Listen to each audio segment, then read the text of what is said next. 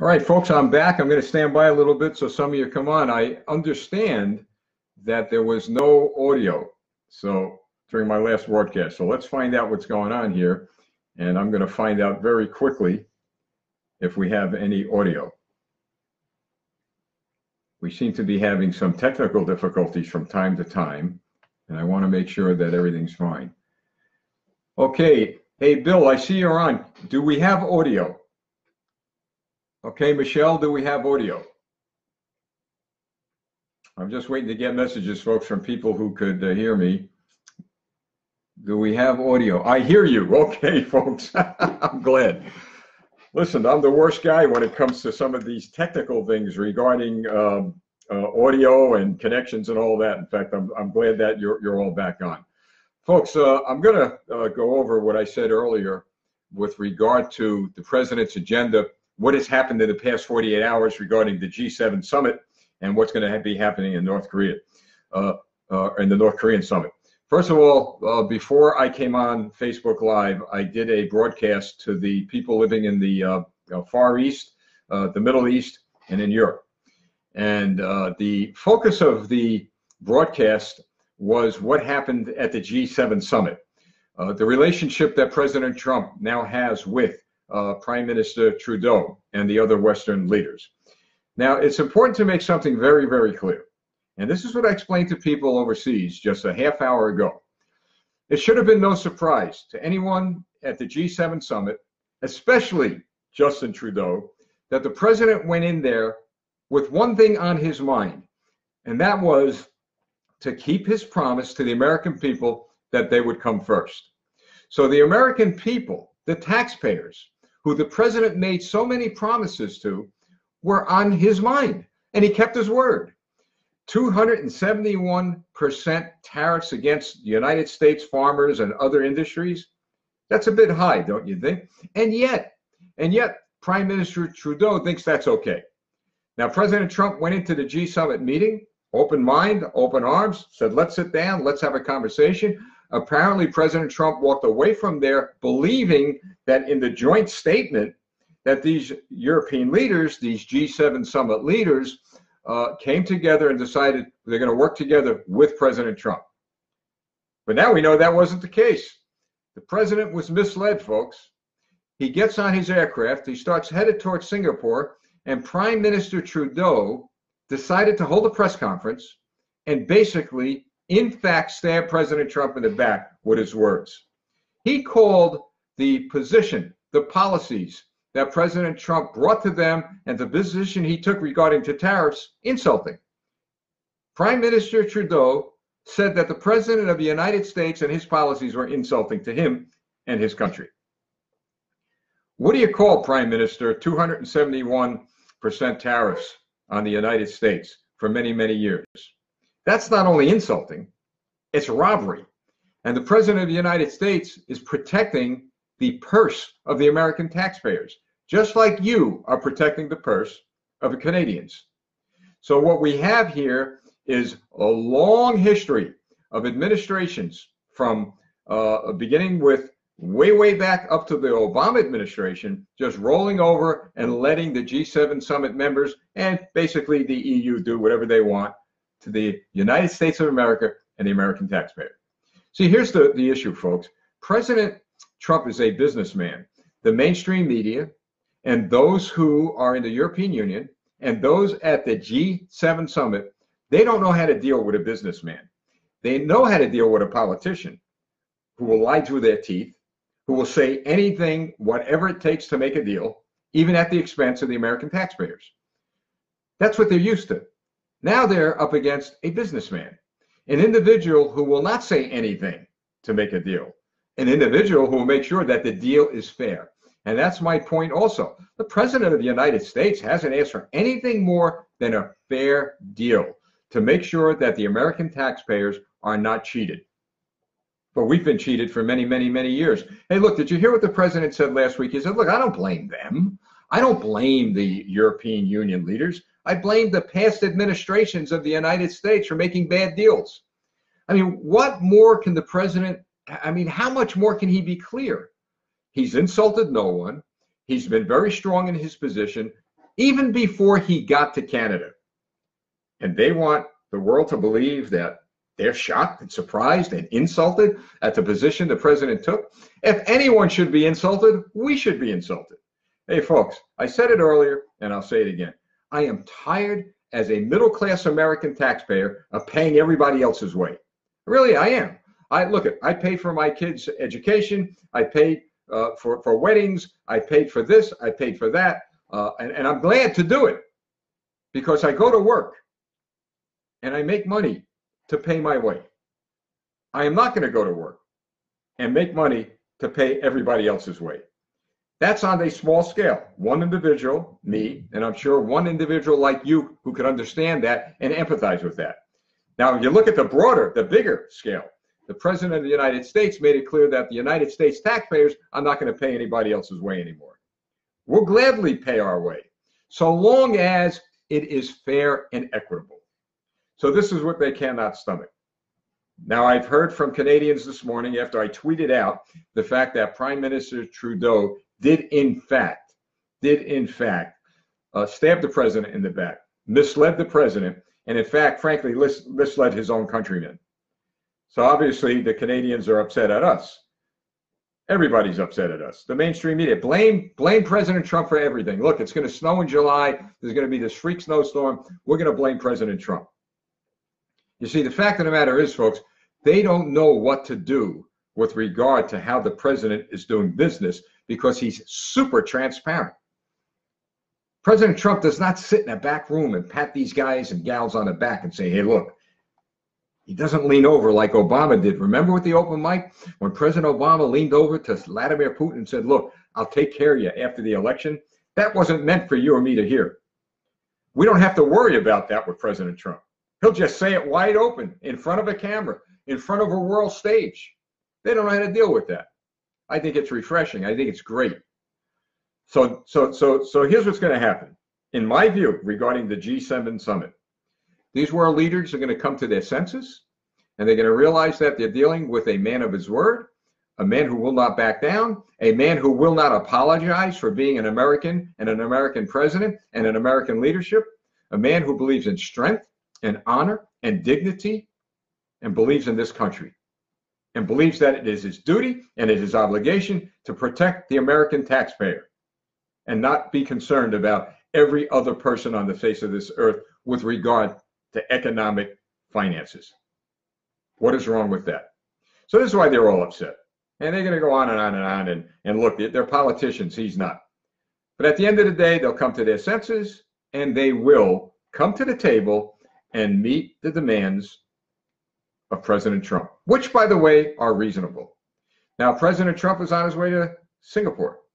Now, the mainstream media, unfortunately, not all, but some of them, and others who are progressive Democrats and liberals want to see that fail. Could you imagine? Could you imagine a summit that's going to impact your life and mine, and in particular the lives of our children and our grandchildren?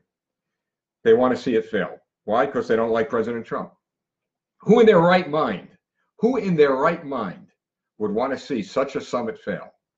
When these Hollywood clowns, and I don't use that language, but I really know no other word to identify, to define people on these late night talk shows other than clowns now, because they get on there and they add no credible substance to the conversation. They joke about the nuclear war. They joke about the fact that the president is sitting down with the North Korean dictator. This is nothing to joke about. This is nothing to make fun at. They should be standing up there saying, look, you know what? Maybe they don't like the president. Maybe they're not proud of him and all, but they should get up there and say, I hope it works. For the sake of our children and grandchildren, I hope President Trump succeeds. I believe, folks, at the end of that summit, maybe not on June 12th, but as we move forward, there'll be more and more meetings that you're going to see a formal end to the Korean War. Wouldn't that be exciting? Wouldn't that be a great accomplishment? What are they going to say? What are the liberals going to say? What's Nancy Pelosi going to say? What is anybody going to say when that happens? They'll find something to say, but it will fall on deaf ears. How do you argue the point that the unemployment rate in this country is at an all-time low? How do you argue a point that the unemployment rate in a minority community is at an all-time low? How do you argue the fact that the economy is getting stronger and stronger and stronger and the stock market continues to skyrocket? How do you argue the point that the American military is growing in great strength to do what? Peace through strength, where no one on earth will ever challenge us like we were challenged when Barack Obama was in office. How do you argue the point that President Donald J. Trump has led the way all the way to success with the Make America Great Again agenda? But they argue the point. They could argue all they want. I said earlier, and I'll share this with you again, many people ask the question, how does the president address these critics? How do I, look, I get so much hate stuff. I mean, I've never gotten more hate stuff in my entire life than since I started this journey with working with the president's team to get him reelected. That's fine. Listen, it comes with the territory. But the question people always ask me is, how do you deal with these critics? How do you deal with the hate? Folks, I don't need to stand up and hit them back. You know how I deal with it? The same way President Trump is really dealing with it. Succeed. Just succeed. Have to say nothing. Yeah, at times we're going to have to push back. I do when I'm on CNN. I do when the liberals start to hit publicly. I'll hit back. You've seen that. And you know the president does it. But they cannot cope with and win over success. So they manufacture stories. And I very rarely use the term fake news. I'm going to use it more because I'm seeing it myself, folks. I'm seeing how President Trump, think about this. President Trump is at the G7 summit. President Trump is working to bring peace to the Middle East. President Trump is now going to Singapore to a great historic event. And what on earth does the mainstream media focus on? What do they focus on, folks? Everything but that. I'm not even going to mention the words that they're focusing on, but everything but these great accomplishments. How do we overcome that? Right here. Facebook Live, YouTube Live, all of the social media platforms at our disposal. And you are so important to us, so important to the American Winning Coalition, so important to the President of the United States. And before I share with you how important you are and what you can do to help out, there is one more topic, controversial. I mean, it's causing the mainstream media and people like Senator John McCain to explode. And by the way, Senator, I want to share this with you. When you go on Twitter and you tell the Prime Minister of Canada, Justin Trudeau, that although the president is not with you, the American people are with you, you're wrong.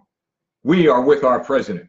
We, the American people, are standing with our president. How dare you speak for me and speak for everyone else in this country? And look, those of you who don't like the president, who don't support him, I'm not going to speak for you. But I'm speaking for what I believe is the majority of Americans in this country are proud of this president, who are standing with him. So Senator McCain, don't you think it's time to kind of, retire? I mean, you've served this country well in war. Look, in the early days of you being a senator, believe me, you served the country well. As time went on, you're beginning to really screw up. All right? You really are. And maybe it is time to retire and write your memoirs. Keep your legacy one that will be dignified.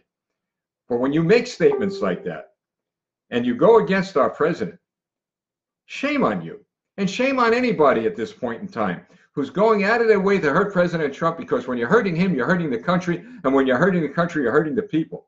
And when you're hurting the people, keep in mind that the people of the United States, the little ones, the children, by the way, those who are born in this country and the unborn who are yet to arrive in this country, you are hurting them. Because we want, as parents, as grandparents, as political leaders in each of our communities, we want our children to have an America that's strong and secure. We want it economically strong and safe. So when you go out of your way to try to hurt the president and his policies and the hard work that all of us are doing to keep this country secure, you're hurting all of us. So, Senator, why don't you just think about that? And the people of Arizona who are listening and watching and part of the American Winning Coalition, Write him a letter. Give him a call. Don't be mean or nasty. Look, the guy's got medical problems, and I do pray that somehow there's a miracle that he recovers. I don't want to see anybody hurt, and nobody go through hell like that. But when it comes to politics, you need to give this senator a call and let him know that, Senator, you're going down the wrong road. You know, Senator McCain is a Cold War warrior thinker. I analyze what he's saying. And what he's saying is he's using the toolbox that we used during the Cold War, which leads me to my topic right now regarding Russia. The President of the United States was widely criticized for saying, where's Russia? We need Russia here at the G7 summit.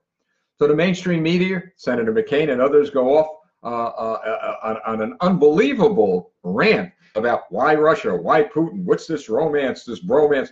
Folks, I've studied Russia closely. When I was in the Navy, when I was military in military intelligence, and I still follow Russia, I still look at their military order of battle. I still study their politics. And you know what, folks? They're an emerging power. They're a growing power. We're going to have to deal with Russia. One way or the other, we are going to deal with Russia. We don't want to deal with them militarily.